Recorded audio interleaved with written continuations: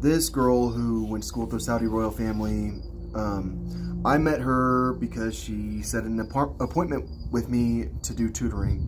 I was a English tutor, I was a writing tutor, and she didn't actually get accepted to my college. They actually rejected her, and she was trying to figure out how to stay there. I tutored her, and then she was like, "Do you want to hang out?" Like after tutoring, and I was like, "Sure." And I don't know if I knew she was Saudi back then. I just knew she had a neck tattoo of Texas, and she looked Mexican, basically. And so we hung out, and there were some other guys that were nearby that later I started thinking maybe this person is a bodyguard or something. I don't know. And then she wanted me to give her a ride home. I gave her a ride home, and we went and smoked pot. And there was this guy there that was an engineer, and we talked all about computer programming for robotics. And that was the first time that I started to understand computer code and how it could be used in the physical world, like how the code turns into driving in a certain direction. And so that was really cool. I really enjoyed it. And so is it pretty normal for is it a red flag for an American if they see you as a Saudi, you have a Texas tattoo on your neck? Yeah, and I think that's probably why she was pretty open about being connected to the Saudi royal family.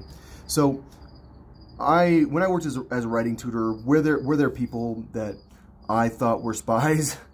There was one guy that he lived in Ohio at one point, he lived exactly where the Air Force intelligence is, and he also lived in San Antonio. So I was kind of suspicious about him. He was Chinese.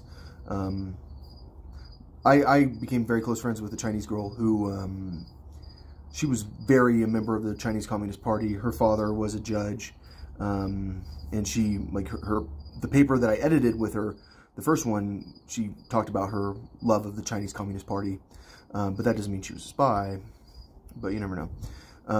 There was a guy from Pakistan who told me that the Indian government was framing people for terrorist attacks in Pakistan. They were doing terrorist attacks and framing them. I don't know if that was true. Later on, I eventually suspected the guy of being involved with a cyber attack on the college network. But he was a pretty cool guy. Like, spies are almost always like the coolest guy. Like, it's like the coolest person you know. Yeah, here, kill this person. that's kind of the philosophy behind sending a spy out, is like, send someone that they're gonna really not want to kill him. But you never know if that guy was a spy. I don't know. Spies are around, and spies are especially around very military areas.